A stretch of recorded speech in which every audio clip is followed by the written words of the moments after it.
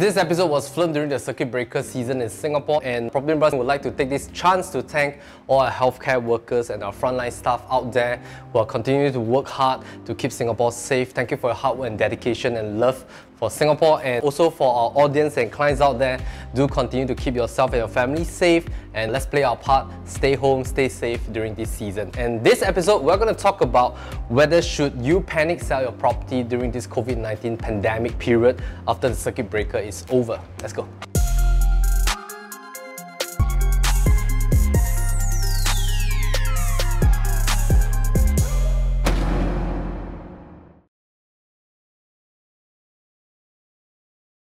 And yes, we do have a couple of questions coming in from our audience, and some of them are asking should they quickly put out their property in the market after the circuit breaker is over, because they're a little bit worried that because of the COVID-19 pandemic worldwide, there's going to be a dip or it's going to affect some of the property prices in Singapore. So I think before we answer this question, we need to know the context of everybody's different situation. So maybe I would like to ask back this question as well. So just to clarify exactly what kind of context are we talking about. So are you talking about your property that currently your family is occupying, as in your home ownership kind of property, or are we talking about your investment property? Because these are two very different objectives. Are you planning to sell because you have already committed to another property right before the circuit breaker season, or is it because you already have this plan at the start of 2020, you want to move because your current space is too small, or is it because you need to switch location closer to your work, or because you want to buy somewhere that is within 1 to 2 kilometers of your kids' school that they're going to start school or start P1 next year? So we need to know what is the context of the situation. Why do we want to know that? Is because there's really no need to panic to put a property in the market right after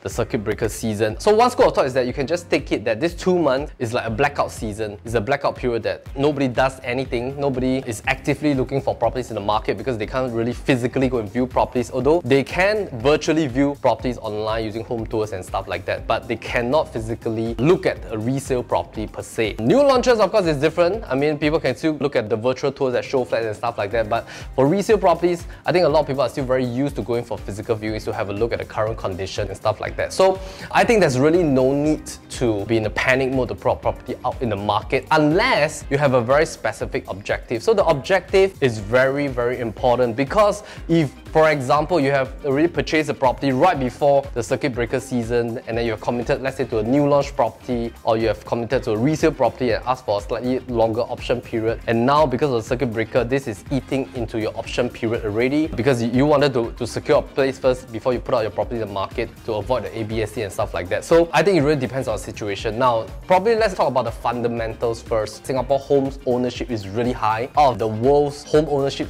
percentage, we're at about 91-92%. Now, of course, for this home ownership percentage, about 78% of our residents here, they own HDB properties, and then probably about 16% own condominiums and apartments, and the balance 5% own landed properties. So in terms of home ownership status is really high, plus our public housing in terms of the first batch of BTOs is really at a subsidized rate. So a lot of people, they definitely have holding power. They are not in the panic mode to just sell their property that they're already living in right now, and they have kids and stuff like that. So because of the home ownership status, I don't think a lot of people will like panic sell in a sense, because we're all occupying our own property for our own needs. Now, if let's say you're talking about your second property that you have already bought for investment, you're putting out for rental and stuff like that, and then you think that, hey, for my second property, I think I better do something about it because I'm a little bit worried about the price movement, then I think yes, for investment property, you would then need to take a different approach to look at the fundamentals, to look at how is the performance in terms of pricing. If let's say after the circuit breaker season, are there any other neighbors out there that's trying to panic sell and things like that? Because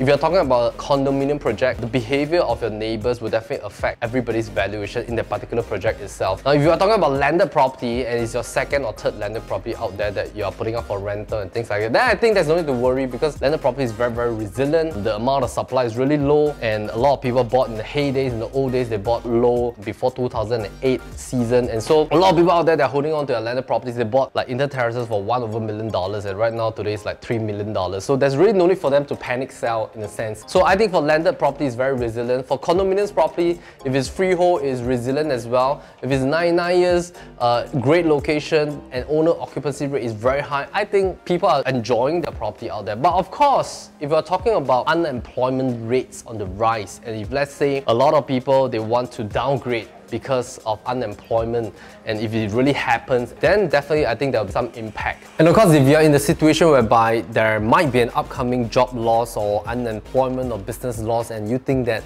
it'll be wiser for you to downsize or to sell the place and move to probably a lower quantum property after you have laid out all your options and discussed with your family and stuff like that, you can also explore the deferment scheme which was provided by MAS, and you can apply that with your bank. That allows you to defer your mortgage payments all the way until December 2020. We think that this is actually a very great initiative that allows you to probably sit down and analyze on the table based on the balance savings that you have in your CPF account or your cash savings, like what is the maximum period that you're able to sustain your mortgage while you continue to work on your job or your business and stuff like that. So if you happen to be in that situation, do click on the link below. We have also attached the FAQ by MAS right here for your understanding. The other thing that I want to talk about is the disparity effect. What is the disparity effect? Now, pre-2008 Lehman crisis, the landed property prices were very close to the private condo and apartment price quantum in the market. Just to give you some context, for example, like District 14, for 4-bedder 99 years condo, probably there's about 900,000, but you can already get an inter-terrace as freehold at about 1 mil to 1.2 million in probably District 28 or District 19 area. And there was this very close gap in terms of condominium pricing and landed pricing. So there was this disparity effect, and right after 2009 April, suddenly the landed price just shot up, and it just shot up all the way till date. It has grown very rapidly during that season together with the condo prices, but it shot up way higher than the condo price index. Of course, now it's on the gradual growth, but whenever there's this kind of disparity, the buyers will suddenly realize that there's a disparity in terms of the asset class, from the condo class to the landed class. Why is the pricing so close? Does it make more sense for me to actually buy landed property? There was also a season where the HDB prices was actually very close to the condominium prices in terms of the cash that is needed to buy a HDB property. For example, from 2008 all the way to 2013, when the HDB price was soaring upwards before they took a dip from 2013 because of all the government change in measures, non-valuation for sellers, plus a lot of BTOs, there's the link from resale properties and stuff like that. So that's another part of the HDB story. That period, I still remember a lot of buyers out there in the market when they were thinking, hey, the COV is so high, I have to pay 50, 60, 70,000 plus the 5% cash down payment for the bank loan. All in is like 100,000 plus renovation, 100 over 1,000. I might as well probably just buy a $1 million 3-bedder condominium in the same areas. Whenever there's such disparity, the other asset class that's slightly more superior in terms of the asset status will tend to probably have a bit more impact, whereby the demand might then shift over there. Sometimes if that more premium asset class is too pricey, people might shift back to the other asset class as well. So I still remember back in the 2008 season, after the Lehman Brothers crisis in October, yes, there was a dip in pricing. If you look at the URA price index, there was a dip down in terms of the pricing curve. But I still remember at that time the transactions weren't a lot, although there were price movement that's going downwards. But in terms of the recovery, it was really quick, because by 2009 April, the price just instantly shot up all the way until 2013 because of the series of cooling measures that came down, but we have already surpassed the 2013 mark. So I think if you're trying to time the market using your currently owner-occupied property that you and your family is staying in,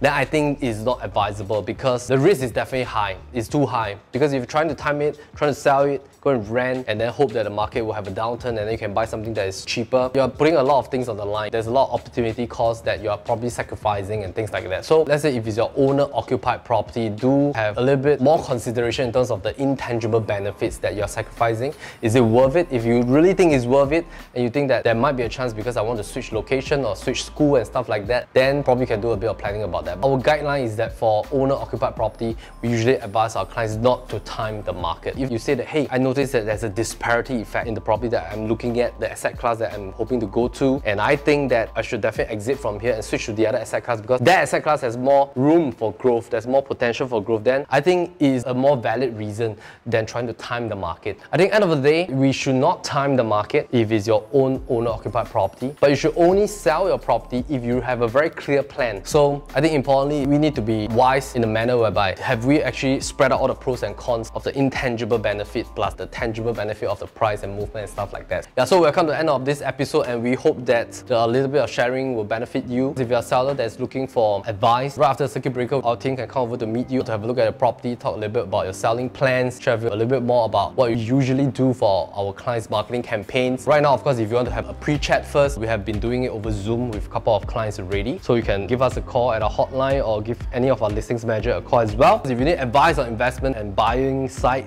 you can also call us for a buyer consultation session. We hope that you continue to keep yourself and your family stay safe. Of course, we know that this season is tiring, it's not easy with the home-based learning for those of you who have kids, and of course, managing your work, juggling your work at home as well. So everybody remain strong and positive and healthy. Let's fight on and press on. I hope that this will be over soon and continue to watch our content. Thank you so much for supporting us, and we see you on the next episode. Take care.